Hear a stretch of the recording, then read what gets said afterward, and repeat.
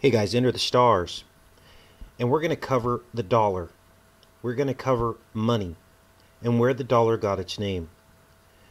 When I say that money is the root of all evil, which the Bible says that the love of money is the root of all evil, the love of it and the root of it is the same thing. And I'm going to demonstrate that to you today.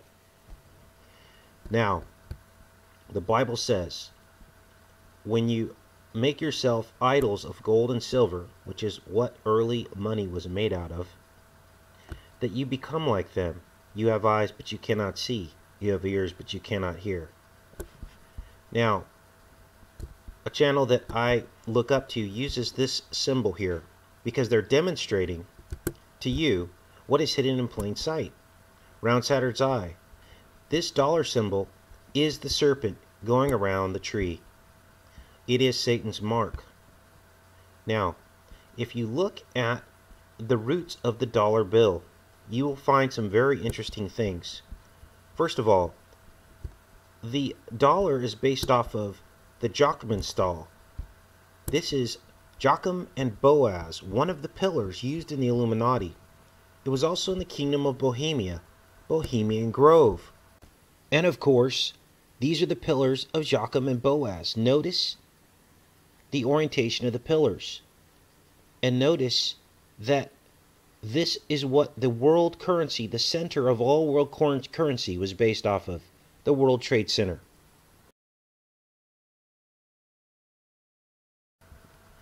But it gets better.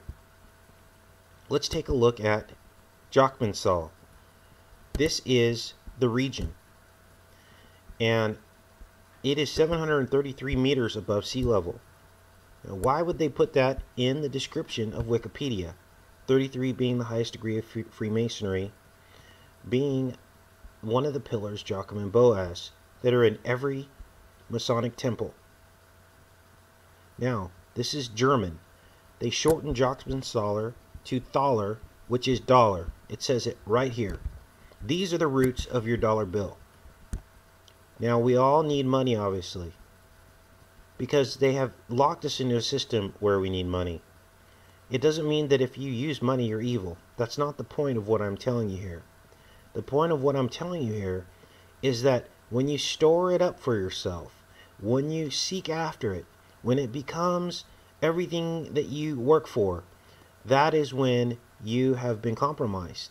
And you need to understand the roots of what this money carries. And this is the root of the dollar bill. This isn't Enter the Stars talking. This is Wikipedia. These are the facts.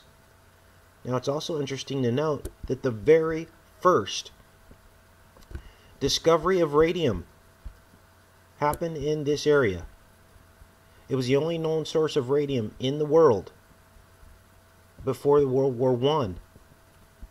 And this person discovered tons of uranium and radium in this region where the dollar bill got its name.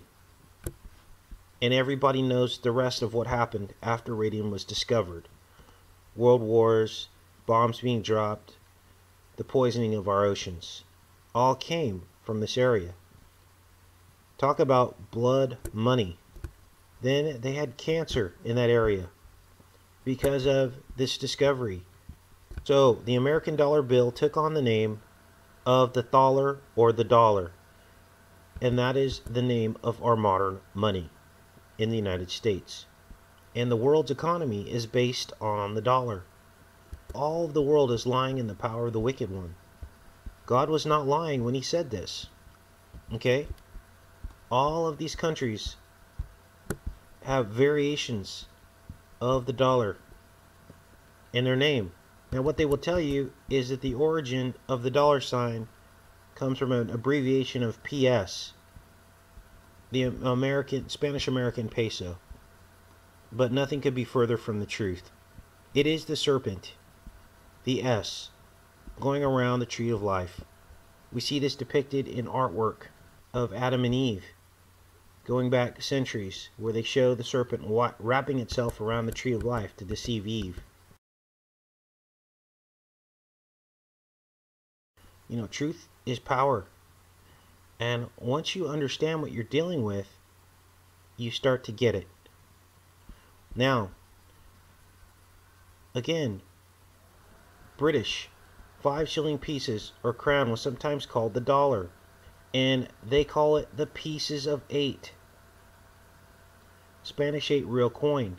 There's our 8 again.